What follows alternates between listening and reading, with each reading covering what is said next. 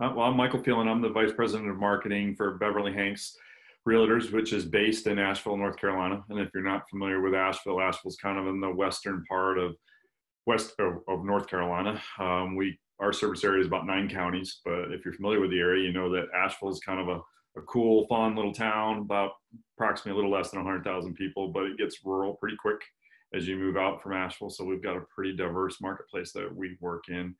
Beverly-Hanks is a family-owned independent business, been in business since 1976.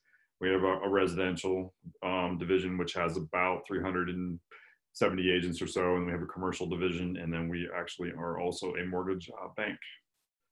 So pretty well diversified real estate company. Yeah, very cool. No, thanks, Mike. And look, I'm Mike Feller from ActivePipe as well, and obviously really excited to have Mike join us here today. We'll get into the main part of the topic here around, gathering more listings in this environment and how to win more listings and some, strategies to do that.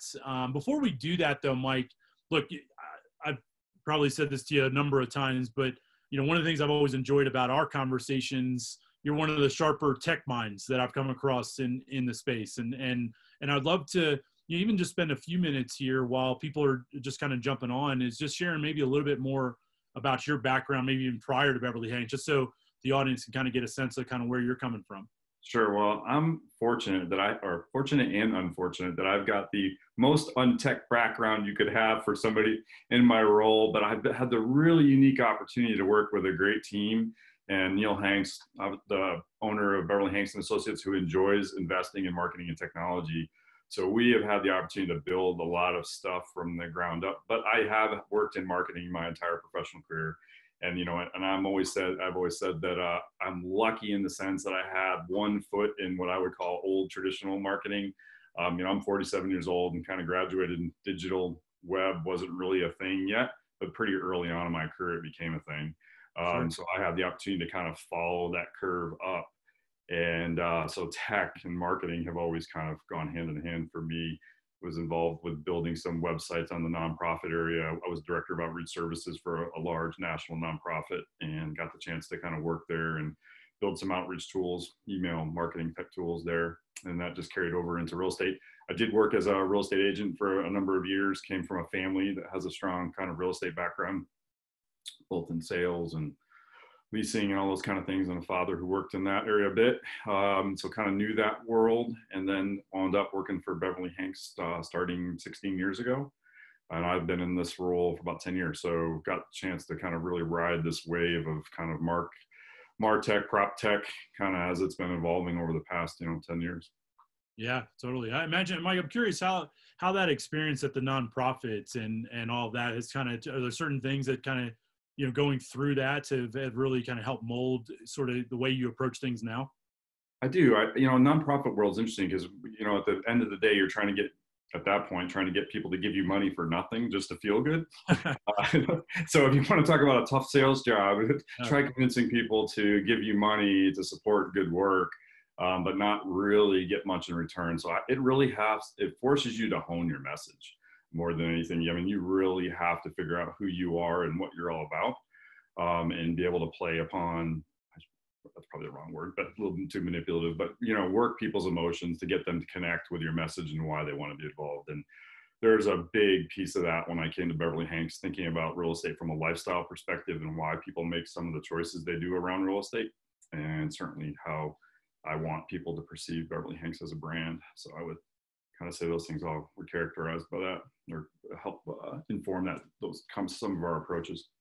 Yeah, sure. And I'm always interested how, people that come from maybe a diverse background or a background that's even initially outside of real estate or outside of technology, and how that shapes, their strategy and their thinking, in their current role. So no, very cool. Yeah. So, go ahead. No, go for it. I was going to say, even a little bit further back, I worked in an area that thought I was going to go work for resorts and tourism. And again, that lifestyle piece kind of, I think, really kicks in when you think about how people make those decisions. So, when I think about all of that leading up to where we're at and what real estate marketing has become, it's all become all about lifestyle, all about the individual. And I think those were all informed by some of those early experiences. Yeah, totally. No, great to hear. So no, I appreciate that, Mike. So, and again, thank you all for joining us here. Again, if you haven't in the chat, just let us know sort of where you're coming in, where you're calling in from, whether you're a broker or an agent. That'd be super helpful. And then, Mike, if it's cool with you, why don't we jump into sort of the bulk of the topic here in the conversation? And so, obviously today we're talking about how to kind of gain more listings, in this environment. And you and I have talked about some of the things that, I think that your approach, especially around sort of the ninja approach, and how you talk about pain and all that is very different. But I'm curious, like, what are some of the things that, from your perspective that you want to share, as some of these strategies around winning more listings? Love to just kind of jump into the meat of it here. Yeah, sure. I mean, Beverly-Hanks adopted Ninja probably about 10 years ago. And so I've had the opportunity to go through several iterations of Ninja selling, including several installations, whatnot. And there's no question that all of the marketing tools and services that we've built are all built around the Ninja philosophy. And we've certainly put our own spin on things, but at the very core, I mean, Ninja has informed a lot of what we've done. So when you and I started talking about this topic, I immediately kind of default to those strategies that we know generates listings for agents. So as I thought about this is a topic that's been covered many, many times. And so I thought, well, if an agent walked into my office and said, I need to get more listings today, what would be the first advice I would give them? And, and so the first thing that always comes to mind, especially in a market with so much uncertainty right now, I mean, like you and I were saying 90 days ago, nobody knew what was going to happen with the market. Yeah. And even now, while it's positive in a lot of parts of the country, it's a bit crazy. I mean, you've got some really interesting dynamics. So I think the whole concept of real estate reviews, that is a core piece of what we teach agents at Beverly-Hanks. And I think it's really that idea of being, a bit of a thought leader around real estate and helping people to get comfortable and confident about where they're at in the market. And, especially for agents that have a book of business, and even if they don't have a book of business, family, friends, whoever, just going through that process of doing some real estate reviews and sharing that with people and kind of being that thought leader and educating them about the market is one of the best things you can do. And I think that demonstrates value, and it demonstrates that the agent is engaged and cares about the individual. And I think that just inevitably, leads to business. I mean, I know that, in Ninja, they'll talk about each client being, the gateway to 3 or 4 other transactions. So to me, demonstrating that you're proficient in the market, understand the market, and can help that person make some decisions about the market, even if they have no plans of buying or selling, is probably one of the easiest ways to kind of get that ball rolling and get some momentum going.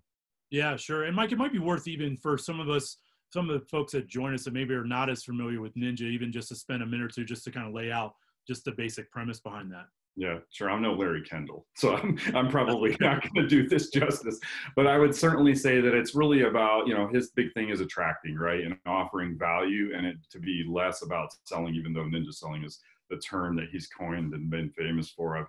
I've had the opportunity to meet Larry several times and talk to him, and I don't think there's anybody in the industry that has impressed me more, had more of an impact. But it is about that relationship piece. It's about that one-to-one and the value of the individual, I think, more than anything. Yeah, totally. No, that's great. Look, I think you could speak to that better than I can. So I figured I'd at least tee you up with that question versus me answering it. So, with reviews, I'd love to understand with that, like, take that a step further. Like, so knowing that reviews are so important right now, one of the things that, I generally ask later on in the conversation, I'm actually going to move it up a little bit here, is, on a tactical level, like what's something around reviews, and you talked about that specifically, that for those listening right now that they could go and implement today or tomorrow? I mean, the very first thing I would start with, I always think about that NAR diagram that they use every year that shows where the sources of business come from. As you're coaching agents and we're thinking about building even the marketing plans for the brokerage, if we know 65% of business thereabouts is sphere of influence business, I would start with my database. I would start with my CRM, I'd open it up. And if I was really going to get tactical, I would look at what years or how long people have been living in their particular house, right? Because we know that after about 10 years, the 8 to 10 years, there can be some movement. That's usually a big chunk of a person's life, a phase of life. And one of the things Larry and Ninja teaches is to look for pain and pleasure. So I would first start by looking at my database, either using tax records or if I had transaction history, look at how long they've been in that house. Mm-hmm. And then I would conduct, a real estate review, look at the market, give them a broad overview of what's going on in their neighborhood, kind of how that's impacted, their position in their in their house, with equity and whatnot, and just really do it as a service. And again, demonstrate proficiency. And then just leave it at that. I mean, that's what I would do. I would look for people that are kind of at that stage where they might be making a move. Think about whether they've had some changes in life circumstances that might motivate them to kind of make a change, and then do that real estate review and call them up and say that I have some information. And that's the whole thing with the market being crazy. I mean, people want to know. It's just like back in 2010, this is the opposite situation of 2010 where, people were watching their values get really depressed. Now values are really cranked up, and, people probably are losing track of the equity that they have. Yeah, sure. Now, when you talk about that 8 to 10 year threshold, if you will, are you guys literally thinking about that, again, kind of staying on a tactical level here? Are you guys thinking about this because when I'm hearing about this, what you said is really from a segmentation point of view. Are you kind of segmenting it sort of below 8 years in the house, and then maybe people that are above 8 years in the house, and then ultimately, are you treating the reviews separately for each segment? That's really at an individual agent level. So I couldn't speak to that. I could say what I would do, which is certainly I would segment, because, those are different groups. And one of the things I think the industry as a whole doesn't do a good enough job at is, developing segmentation and altering the messaging and whatnot. I think agents feel the need to be everything to everybody. And, when I look at our most successful agents, or kind of study successful agents in other marketplaces, talking to some of the firms that we're friendly with, the agents that are just, knock it out of the park are always the ones that have a niche, and that niche can be geography, it can be life stage, it can be all sorts of different things. But I think it's because they can tailor the message to the audience. And so in this case, if I were taking that approach, I would break it down based on the year. One of the other strategies to kind of jump that you and I talked about was I'd be mining the heck out of social media right now, to get an idea if there is any pain or pleasure. So I mean, I think that's one of the things that agents think Facebook and Instagram is just about broadcasting. I think it's the most value is the exact opposite, is just listening, and looking for people talking about hating the fact that the gym's closed and they can't go work out. And you're like, well, there's pain right there. I mean, you got somebody that's a health nut that works out in the gym 5 days a week, and they're living in a relatively small house, and they've been in that house for 8 years. My message is going to be a lot different for that group than somebody who, maybe has had additions to the family, or they're empty nesters. But, I think COVID has, for the industry, and I think it's one of the reasons the industry is so fired up right now, it's really changed the way people think about home. And that's sort of sounding cliche at this point. I'm certainly not the author of that, but I think as an agent, that's what I would be looking for. I mean, whose circumstances have changed, and that would encourage them to want to make a move. And, if we're talking about getting listings today, I mean, that's who I would be focused on. They've been in that house 8 to 10 years. They've got some equity. They're complaining on social media about, the gym being closed, not having a home office, not having 2 home offices. That was my wife and I's situation. We were fortunate. We moved last fall into a house and we had 2 home offices, and we're like, what are we ever going to do with 2 home offices come March, right? like we're both working 100% from home. That's got to become very evident. So I think there's a lot of people that are in those kind of scenarios, outdoor space, for gardening, all these trends that have taken off with homesteading, I think, and all that stuff. So I'd be mining social media for people talking about those kinds of things and kind of rolling all that together, and then creating messaging, using a platform like ActivePipe or something like that to segment those messages and monitor who's interacting with what, and then kind of expanding on that. Yeah, no, totally. And like what I find really interesting about that is, 2 things. One, you're using social media as a source to gather data, right? Is using it as a source to do some research, to understand what are some of these signals or pains, as you're alluding to here. That's one thing. I think the other side of this, and I think you and I have talked about this previously before, the pains that people are experiencing now are very different than even 3 months ago, right? And so that's one of the things that this is such a fast moving and the situation's evolving very, very quickly. So how would you think about like it maybe, what advice would you give for somebody that if they're going on social and you've identified some of these things around the different offices and signals, but like maybe take that a step further and think about, okay, how else could people gather some insights there to be able to arm themselves to really to provide this valuable insight that you're alluding to?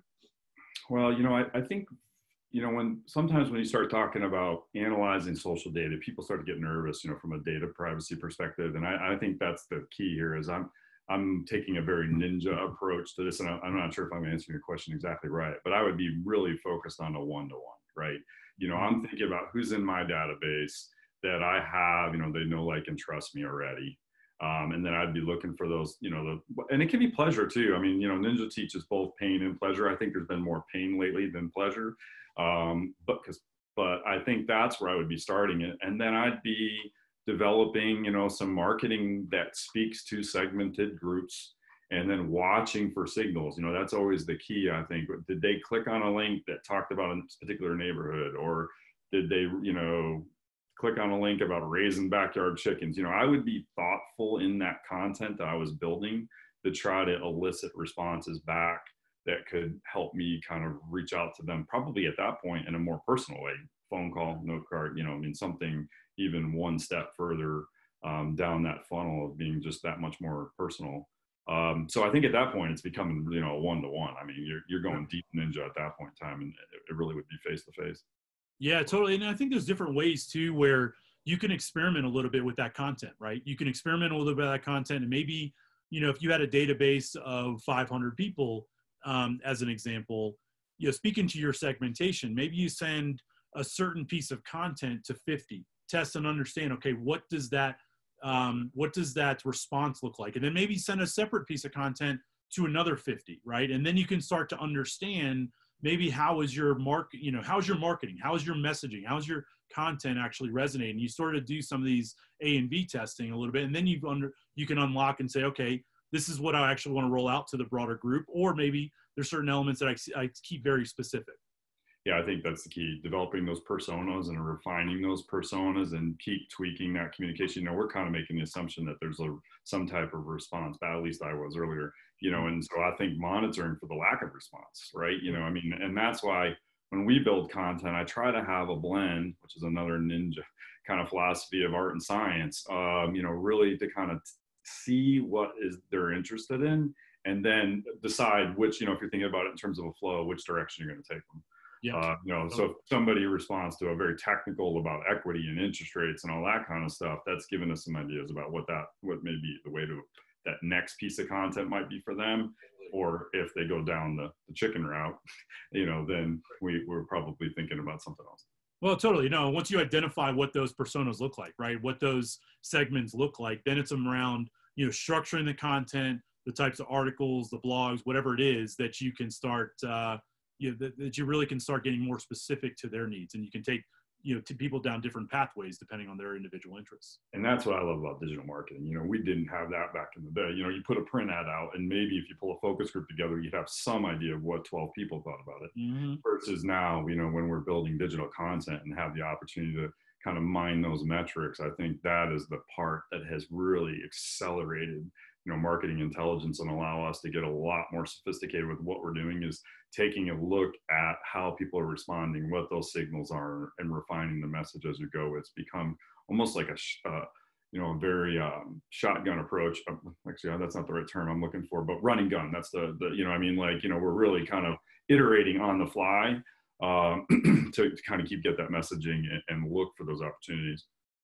Yeah, sure. No, that's great. So Mike, take this further. So what other things are you seeing as far as other strategies to looking at listings? And if we want to win those today, what are some of those? Well, win's a great term because, right, it is more competitive right now than ever for listings. In most of the markets I'm familiar with, that I'm, have friends working, colleagues working in other markets, inventory is critically short. And, if there's anything that's worrying me in the market, it's not the inability to show or any of that stuff. It's the fact that there's not enough property for agents to sell. So winning them, I think, is key. And I think that during COVID, there is such an opportunity to demonstrate leadership. Sure. You know, that there was Neil Hanks likes to say a flight to quality. I think there has been a flight to quality. As a whole, people have, and I think you covered this with Stephanie a little bit, people have moved to brands that are well established, well credentialed, you know, have a history there that adapted to the COVID crisis well. And I think that's one of the things that if agents can count themselves to be among that group, that's a really enviable place to be, and to demonstrate that leadership to future listings. You know, there are a lot of agents who put their head in the sand and didn't come up for 8 weeks, you know, because it was a scary place to be and consider and all that kind of stuff. And then there's other agents, you know, that innovated with virtual open houses, 3D tours, you know, virtual showings, you know, and counseling their clients virtually and all that stuff. And I think they should share that. I think they should show that stuff off and be like, hey, even during the worst pandemic that we have experienced in our lifetime, my business didn't stop. You know, I kept listing and selling. Now, granted, it got tamped way down, but I didn't stop. Sure. And I think that's a big deal, you know, right now. I have talked to some agents who are like, well, I wasn't sure what was going to happen, so I just pulled everything back. And I'm like, well, you know, that's really not operating from a point of leadership. So if an agent was in that position and they had that kind of history, I'd be making a big deal about it right now, and kind of showing that off as a way to, you know, for people to flight to quality. Yeah, sure. I mean, look, I think we've been pretty open that, you know, the strategies you had in place prior to 3 months ago, they really don't exist anymore, right? They just, you could probably, in a lot of ways, you can throw those out the door. And now it's a matter, like, to your point, the people that have adapted and the people that have shifted the strategy and went out and executed, those are the people that are successful. And certainly, you know, when you look at this, you're talking a lot about leading from a position, you know, leadership, right? As being at the forefront in all of this. And I think being very important. Now, I'm curious, are there other examples that you've seen of some agents that have done that really successfully, or some that have stood out to you that you've seen over the last couple of months, and some things that they've done differently? You know, in our marketplace, for sure. I mean, I think virtual open houses, I think, is one of the things, you know, open houses in general. Actually, this speaks right to what you were just talking about. So open houses are a big part of the Beverly-Hanks kind of marketing plan. And we believe very strongly in having our agents face to face with as many people in the public as possible. So when you think about one of your cornerstones of your overall marketing plan for the entire brokerage just got thrown off the table. I mean, whoever thought that there'd be a time when we couldn't do open houses? Yeah. You know, so we had to think about that. So, you know, some of our agents jumped right on that and began testing virtual open houses right away, you know, like having an open house at a set time and showing off the property and using a lot of digital advertising and whatnot to promote the open house.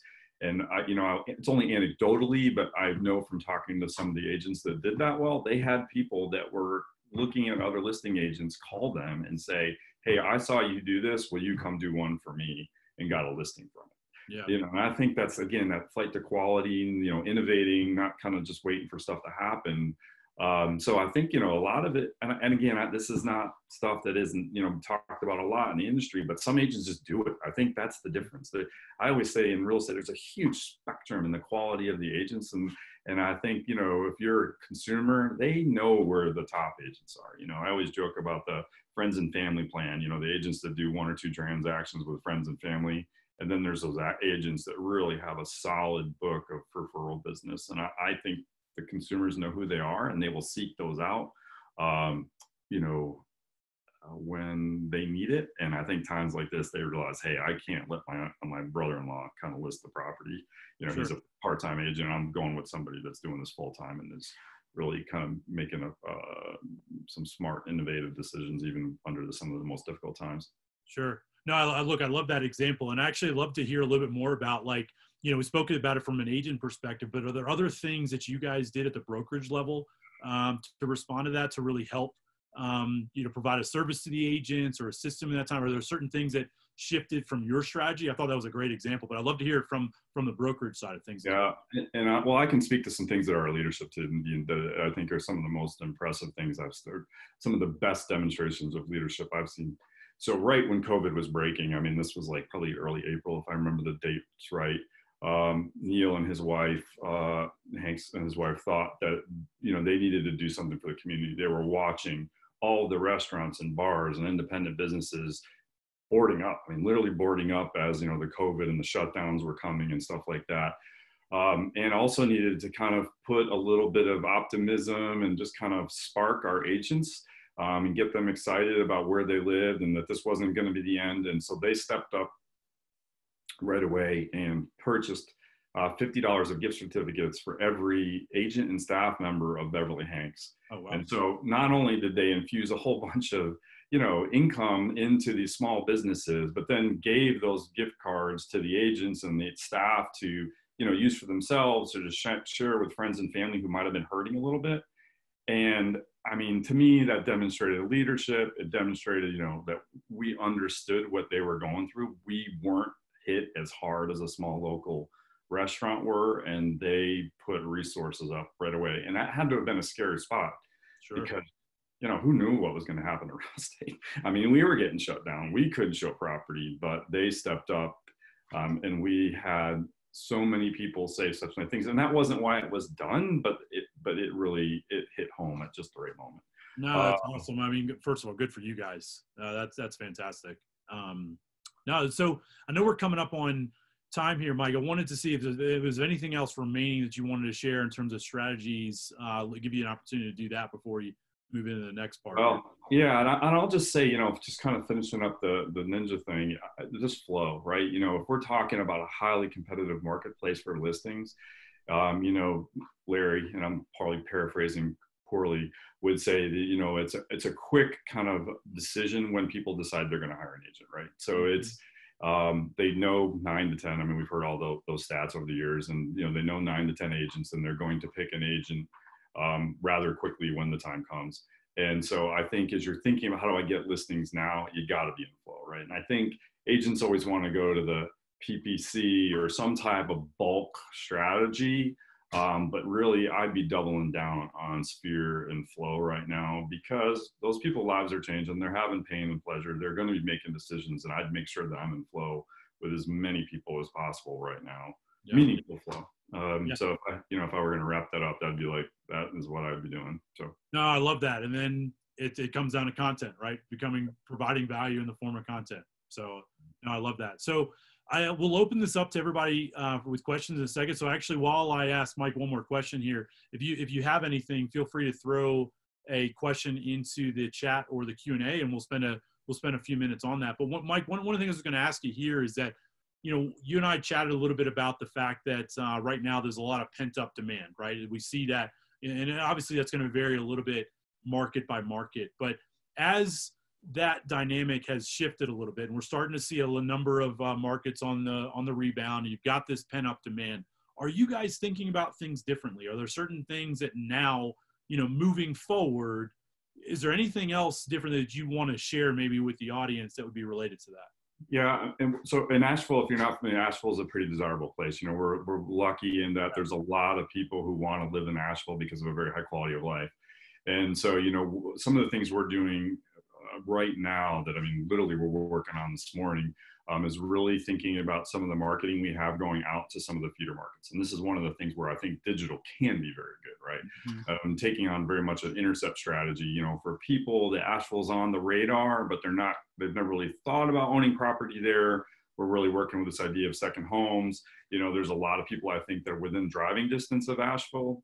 You know, and you can obviously, now people are much more tolerant of a long drive than they might have been 3 months ago, but 6 to 8 hours, you know, a lot of the East Coast is accessible to Asheville within 6 to 8 hours. Sure. You know, and even Chicago and New York are only 10. So we're beginning to think about how to shift our digital strategy to make sure those places are thinking about the benefits of owning second homes and whatnot in Asheville, in the Asheville area, the Asheville Mountains, because there's a lot of people I think who are worried about a resurgence in COVID or some other thing that happens down the road, and they want to make sure they have a place to go to shelter in place.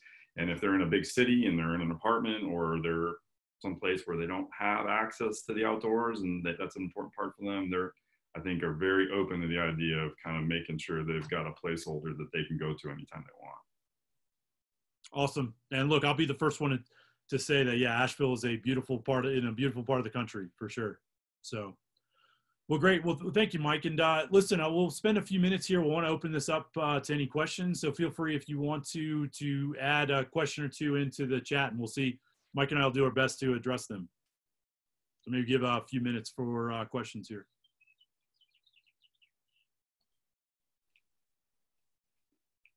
So who's winning, you or Trevor at golf, Mike? Oh, with Travis? Yeah, Travis, sorry. Yeah, he's well, I'll go on camera. Unfortunately, he's probably got the overall lead with me right now, though I did get him last time. So we've got it's been a lot of fun, and we've been playing a decent amount of golf together. So that's what I heard. Yeah. Now he'll I'll let you ask him directly as well. That's a lot of fun. It looks like we might be getting off easy here, Mike. It looks like you did a good enough job explaining everything. There are no questions here. Okay. Oh, here we go. There's one question from a few folks. And then let's see here. What's the latest idea for real estate reviews during COVID? Would that be by mail or by phone? So I would be doing virtually Zoom. You know, I'd be kind of producing the real estate review and then calling, kind of reaching out to that person, maybe with social media messenger or something like that, and suggesting that we jump on a call. Again, getting as close to face and face as you can. You know, I think even depending on the marketplace, I might even try to do it in person, but keeping social distance. I just had my first meeting a couple of weeks ago well, it was actually last week in person, where we went for a walk together and we actually walked down the street, you know, approximately 6 feet apart, and had our meeting that way outside because we were both comfortable with that. So I would, you know, again, whenever possible, get as close to face as possible. Sure, sure. Now you, it looks like there was one question that looks like a little bit more specific about ActivePipe, about adding articles or blogs.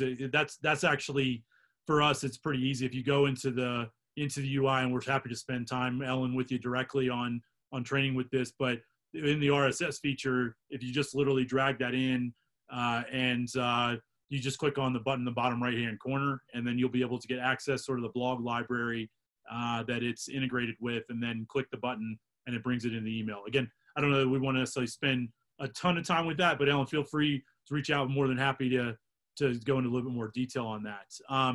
There was also a question about from McRae about please talk a little bit about the effective listing presentations during listing appointments.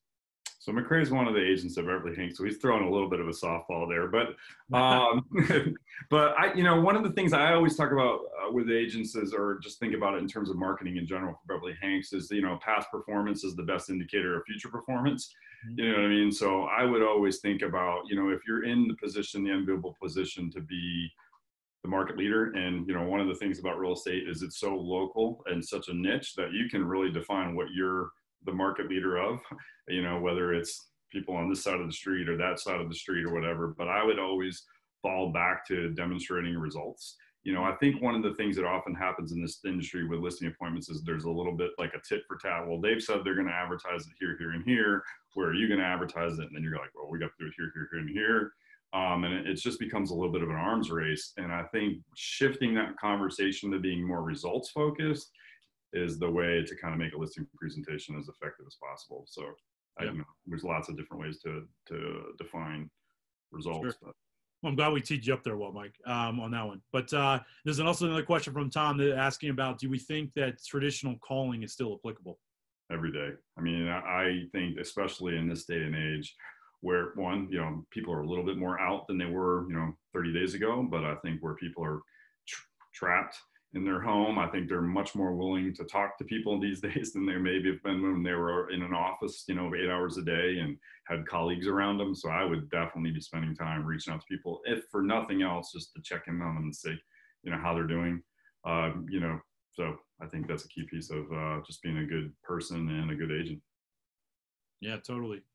Well, listen, I know we're a few minutes over. So Mike, for one, really appreciate you joining us, joining us here. And I really enjoyed the conversation, and always great to catch up, man. And thanks for doing this. And thank you everybody for joining. And then we will be sending out, you know, recording of this for everybody that attended. But again, thank you, Mike, and look forward to catching up again soon.